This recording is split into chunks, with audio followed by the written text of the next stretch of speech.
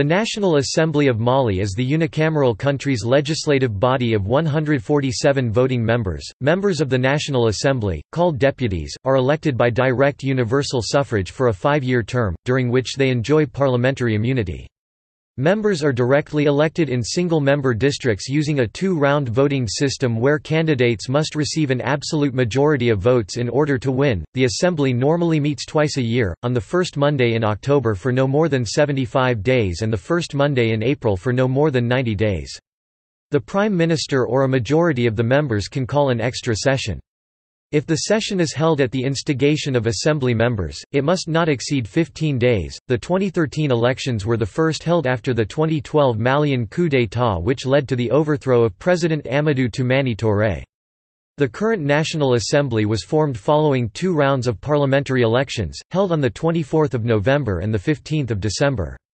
The Rally for Mali (RPM) party and its allies were victorious, capturing 115 of the 147 seats.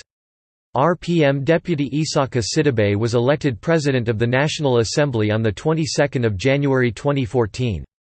Nearly 85% of members are newcomers serving their first term. 13 of the 147 (8.8%) elected members are women, one less than the previous assembly. On 12 November 2015, the National Assembly adopted a law requiring that at least 30% of elected or appointed officials must be women.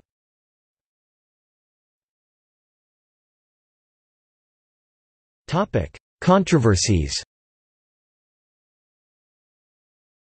A 2009 amendment to the Malian Family Code which would have given women more rights was met by huge demonstrations by Muslims demanding it not be signed, following which President Touré sent the bill back to the parliament.